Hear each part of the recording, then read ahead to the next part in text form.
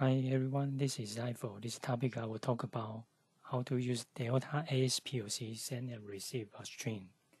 You can see the system architecture. Here we use a ASCII SCM module with a communication function called AS-F485. Then we link the pin 3 is a D plus and pin 4 D minus to come to serial port 2 of 12SA2. Come to ASPLC setting, so we can config inside hardware config. Here we use the first function card AS-F485, and we select the protocol as UD-Link, and then we define the baud rate. So this one we actually act in the RTU mode. And how to trigger, so we can find from the hardware config. We will use this data register to trigger the command. After that, we have to do some configuration inside the SCM shop. So first one, we was use send the ASCII string. So as you can see here, we define in the group 1. So that means in the command trigger, we put 1, then it will trigger and send the command, the TX packet. Then here we can check, we define the word, the ASCII string as a Delta PLC ASCII string demo. This is the first part. Second part, we will show another function that would be send and receive. So you can see this one will become a command type will be send and receive. So you will see we have both send and receive packet back here because we set only send. So you can see here we have only TX packet, send packet. For second demo, we will read the D0 from SA2 PLC and write to the data register of ASPLC. So here you can see we will use the hex 01, that means a station number of ASPLC, XA2 PLC, and the 03 is a function called read. 1000 is a D0, and if you don't know why it's a D1000, D0 is a 1000. This one will refer to the mobile address of our DVP PLC second generation. And then we just read one word, so it will be 0001. Then will be S0CA. This one is the checksum, and then we will define the receive string. Receive packet. So here we will define write to data register D26000. And regarding the checksum, if you don't know, you actually can Google. So for example, we use this website, and this is the string 01, 03, 1000, and 0001, and we can click. Then you can check. This is the mobile, so we use the value at 0CA. Okay. And next we will talk about 12SA2 setting. As I mentioned here, we use the RTU, so we define the baud rate should be consistent with the setting inside ASPLC. Okay. And here we use another move command that will use the real-time clock of SA2 PLC. So we will move the value to D0. So that's why we can we will see the D0 keep increasing from 0 to 59, and it will become a cycle and loop.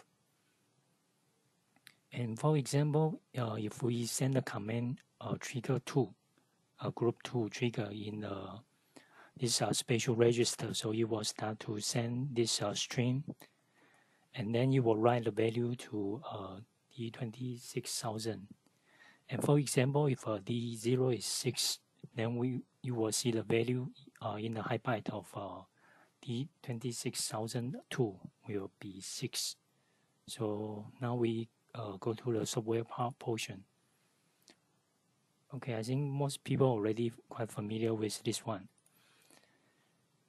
And here is the setting for function card. So actually you can select a different function card, and because we use the RS485,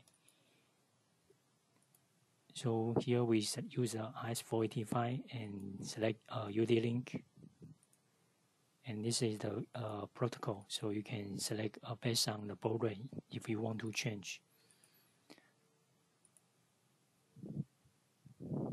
Okay, next we can check, this is the definition of SCM module. And as I already talked about this one is a group ID trigger. Okay, next step we will click here and open SCM SOP. Okay, so here you have to create the group. For example, here we create another group, and you can define the command type. It will be send, receive, or send and receive. So example, we use a send first. So you will see we can create the send packet, and then we can back to here to set up, to select. And if we want to modify this one to send and receive, so we can define another receive packet and back to the setting over here. Okay, so after you do the setting, then you can download. Now let's move to the group 1. So as you can see here, we define only send.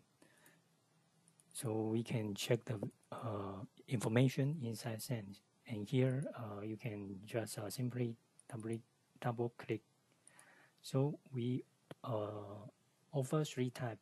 First one will be the hex, then will be ASCII, and the call. So here we use the ASCII string. And you may wonder how to add on this. You can actually just click constant. Okay. Second, I will talk about group 2. So as you already know, here we use the send and receive. So we can check the packet here. And again, double click. So we use the hex. And come to receive. Here we will select write because we will get the value from SA to PLC and write to ASPLC 26,000. And for remember here we use the star sign. Okay. After that we can download the setting and select the module. If you have more than one SCM module, then you have to select the corresponding one. Now we can close SCM SOP, and then we back to the software. Okay, and before we send the command, then we can open another third-party software. Okay, this one is XXPort. It's actually a free software. So for example, we define the 0 port on the laptop and define this one baud rate 968891. Okay, and we can click to establish the connection. Then we can trigger the command in 28030. And now we switch online and we send the value 1. We can back and check here. He will keep sending the string. Okay. Then we can use change the command to 0, so it will stop. And later you can check the status of this data register. As you see, it will become 1, and it will stop sending the stream. And you can also convert this one to hex, and this one is actually in ASCII. And next step, I will show you that, we may close the software first. And then we can link to SA2 PLC. So here we'll see the value will keep increasing. This one will from 0 to 59 and loop again. Okay, so you will see this one later becomes 0. Okay, this is the timer. And later we'll monitor the, we will get the value from ASCII PLC. So now we change the command to 2. That means it will send a stream, another stream, and we will get the value over here. So this is what I mentioned. It will keep changing, but we just check about the high byte. So you can see now it will become 1, 2, 3, 4 again. And then if we want to stop, we can put the 0. So it will stop the command. And then if we want to check the information, we can actually on this port again. Okay, and sorry, this might have some conflict because it will occupy the PLC port. Okay. So that's all for today's topic. Next topic, I will talk about further function of SCM module. Thank you.